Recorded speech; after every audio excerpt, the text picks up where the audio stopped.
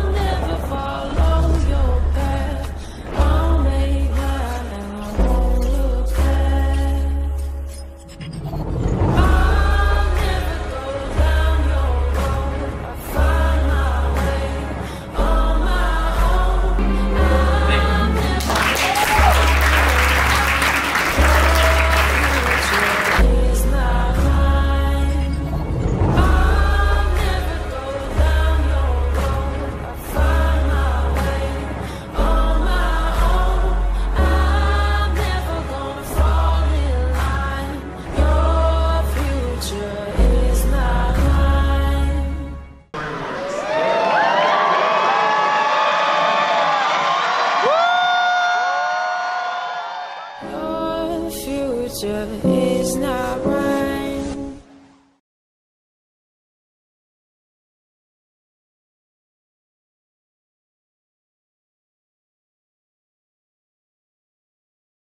Next door when we go to Blanca's restaurant. Super chickens.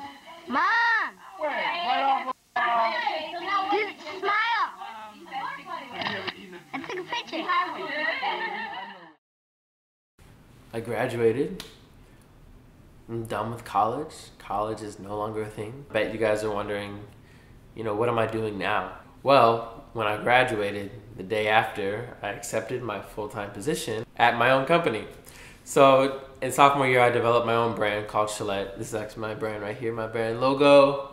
Where? No, this side. Chollette. It's a video production company along with photography. I really am very excited every single day that I'm able to make work that I like and share my work with other people and provide visuals for people and be my own boss. It's truly such a blessing and I never take it for granted. I learned to build a network of people. I learned how to brand myself.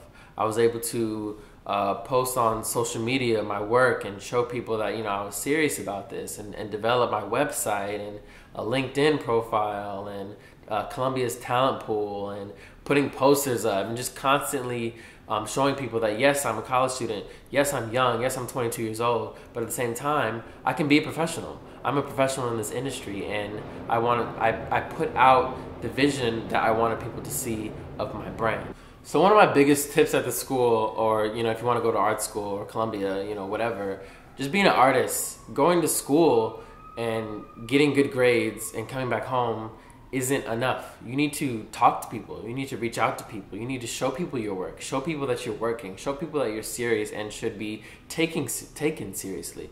You need to really promote yourself and brand yourself everywhere you go, every conversation you have, from having good web presence to showing your work on Instagram or having a portfolio or being able to talk confidently with what you do.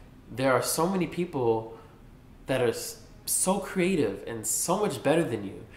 But you can't get discouraged by how talented that person is or how talented that person is, because you should use it as more of inspiration.